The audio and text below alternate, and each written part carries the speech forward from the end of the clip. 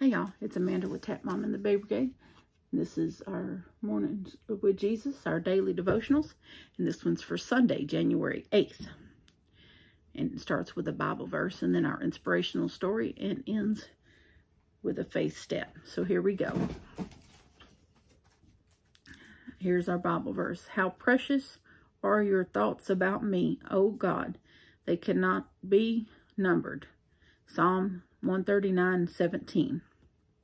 Now our inspirational story. I lead a writer's workshop for new novelists. While it's easy for me to teach students dialogue, description, and plotting, their fiction comes to life when I help them understand emotion, exploring their own feelings, and applying them to their work. One common theme from my novels is abandonment. My books often include characters who attempt to earn love and worry that one wrong move will cause others to leave them. Looking closer at my writing, I discovered why this theme is often found within my novels. I grew up with an emotionally distant stepfather, and my birth father wasn't around, so I never experienced unconditional parental love. My high school boyfriend abandoned me after I became pregnant. I began to believe I was unlovable. After I married John, I worried if I did something that bothered him, he'd leave me. That distorted feeling transferred to Jesus too.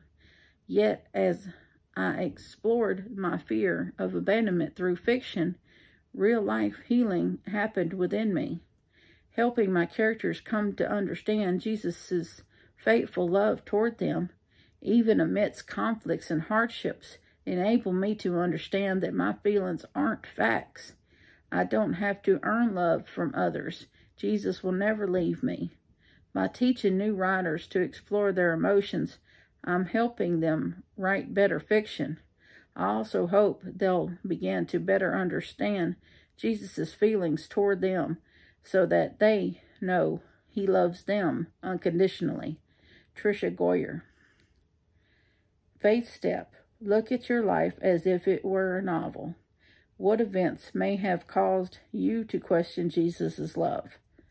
Ask Jesus to help you better understand his unconditional love and bring healing to your heart. Well, that's important. That was needed.